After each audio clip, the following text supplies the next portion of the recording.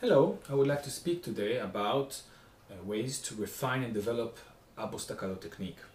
It is unlike other techniques that we have on the violin. Most of them we try to strive in equilibrium through relaxing and using the right place on the bow. We try to reach a place in other techniques such as, for example, vibrato, staccato, string crossing. We try to reach a point where we can do it basically forever or as long as we need. And staccato is different because in staccato we use muscle spasm. We don't relax, we actually flex certain muscles in our body, and we go through the bow, like from the tip to the end or parts of it, and we change strings, so we are changing the balance of the bow. So we're in constant change. We can't do it forever. We can only do it for a short time, and we need to control it. The bow is most of the time in the air or moving very fast and in one direction, so it's hard for us to balance ourselves. So this is a very difficult technique to internalize, which brings many people to the I think false realization that you're either born with this technique, in which case you can play Zigeunerweisen or Rondo Capriccioso or Paganini Concerto and Caprices, or you're not born with it, and so you should not play these pieces, or you should fake it. And I think that with the right attitude and with the right patience and knowing how to reach this with exercise, you could develop a very good staccato and amaze your friends and colleagues. So first of all, let's speak about the two different staccatos. The lying staccato is a technique which the bow does not leave the string, and the hand is doing a motion which is into the bow, while the flying staccato starts mostly in the middle of the bow, a bit above it, and flies off the string. The movement is with the third finger going inwards, so the tip or the bow is going this way. So a lying staccato, the stick is going into the bow, and the flying staccato goes out of the bow. And the point of balance is very, very important. Always know where you're going to start, or plan where you're going to start the staccato, but we'll come to this to talk about this issue a bit later on. The first exercise I call the double tap. Now some people advocate using, in the beginning, big movements, and they make exercise like this. But in my experience, it just doesn't work. It's a completely different movement. It's too big to make such a movement and then try to do it quicker or minimize it. I think it's better to start with exercise that I call the double tap, in which you play. You can leave it on the string until you find it starting to a little scratch, and then you can go from the middle and change the technique. Both of the lying and flying staccato techniques can be worked individually, or eventually you need to be able to know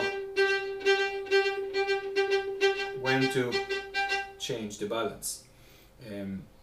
I use most of the hair on the staccato. I don't know if you can see it, but I use most of the hair on the lying staccato. But when I want to fly, I turn, and there is much less hair, much smaller angle between the bow and the string.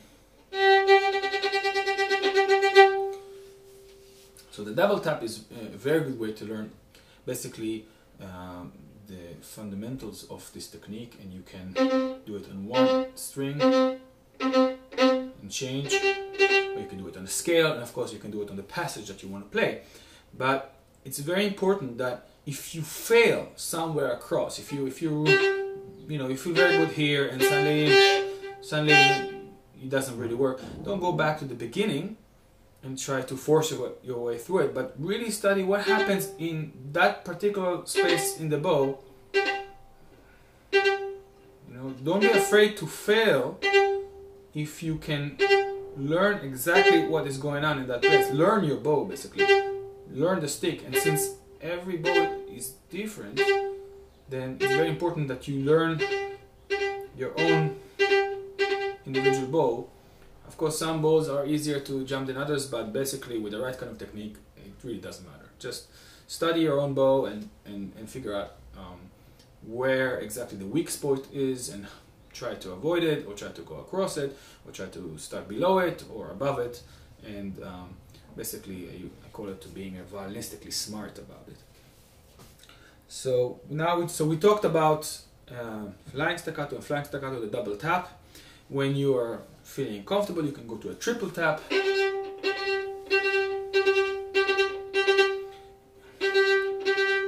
Now, something about that I should have maybe said in the beginning, is that what moves the bow across the string is your arm. It's a misconception that the actual movement that you're doing is pushing or pulling the bow. I don't think you have enough time to actually do it, and your palm is busy, you know, doing shaking up and down or down and up. So what I do is basically I move the bow across, and basically my fingers and the palm of my hand is doing the staccato, but I don't use the movement itself to move. That will never work. So it's really the arm movement that moves you across, and what happens in the palm of your hand that we need to figure out with fitting. Like, do you bite it inwards or you bite it outwards, and you balance it. So this is the first exercise, the double, triple, and perhaps quadruple tap that you can do, and you can do it on one note, scales, arpeggios, and of course the passage that you want to play. The second exercise is the balancing point of your bow, and bouncing on it as long as you can, reaching actually an equilibrium in which you can bounce on the easy spot on the bow as long as you can. And it's basically less about learning the movement, because we are using a slightly different movement that we're going to use in Apple staccato in a real time, but it is about finding a balance where you're comfortable. This golden zone, which, you know, we want to stay there as long as we can. So finding the balance point, and basically using a little bit of a circular motion, you can try to figure out. Here, this is a bit too knocky, too much knocking.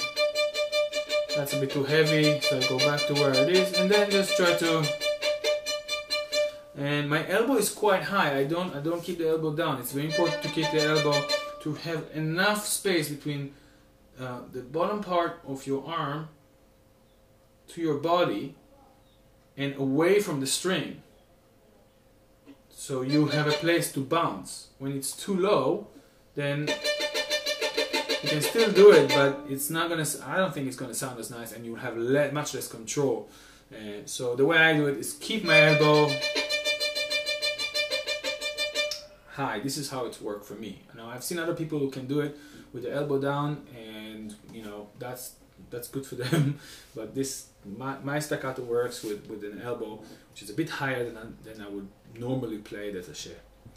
So again, the same thing about finding the balance point is to play on each note, individual note that you want.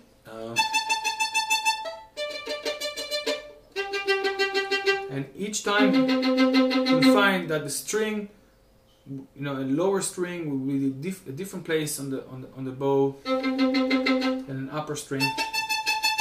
You might want to change the places according to the sound that you want. When you have short bursts of apple staccato, you want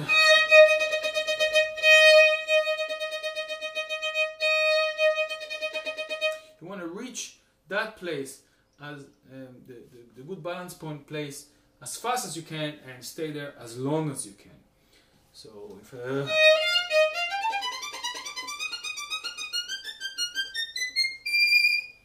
like in this Zigeunerweise, I basically went 3 times.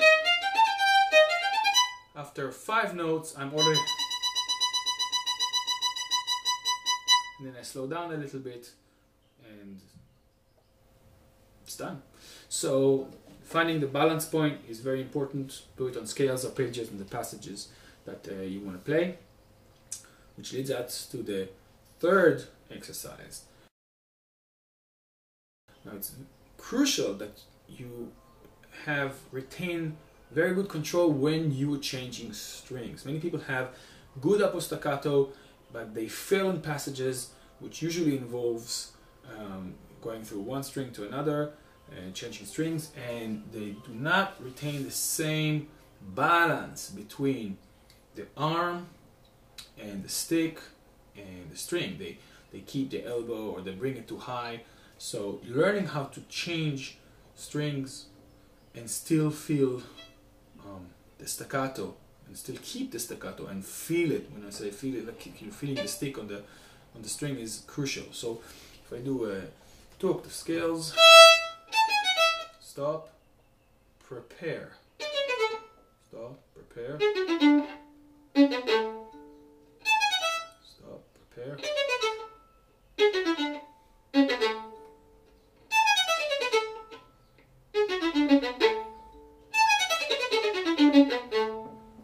Okay, and then we can go.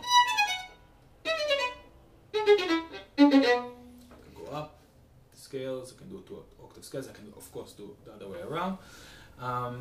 So the third exercise is dealing with this, and I do advocate if you have a passage, for example, if we take the Zigeunerweise,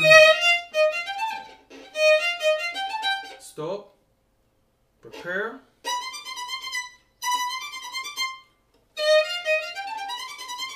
I keep moving my arm not so gently, quite a sharp movement, so I'm all the time feeling that I can control the bow. The last exercise, this is more of in the refined part, is slowing down your staccato. So reaching.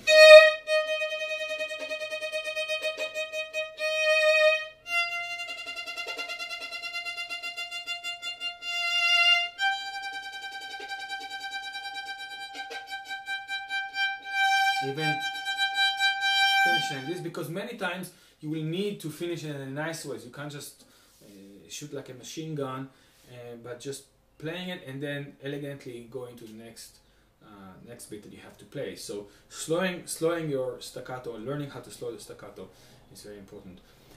You can use a metronome and then go against it. So if you're going to think about every 4,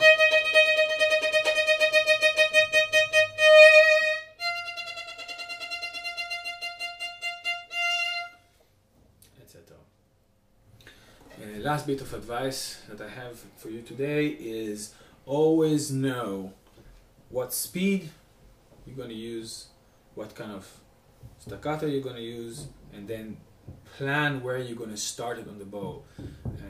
Many times when I see students fail passage and then sometimes manage to do it and then fail again and then manage to do it, so they don't have this kind of security that's going to work. It's usually involved with that they don't exactly plan where they're going to start the apple staccato. So you know your passage, you know if it's going to be short or fast, and or slow or long, and so you need to absolutely plan this ahead, because this is one of the keys for your success. So I hope this video helped you develop your apple staccato further, and maybe we'll see each other on the next videos. Bye bye.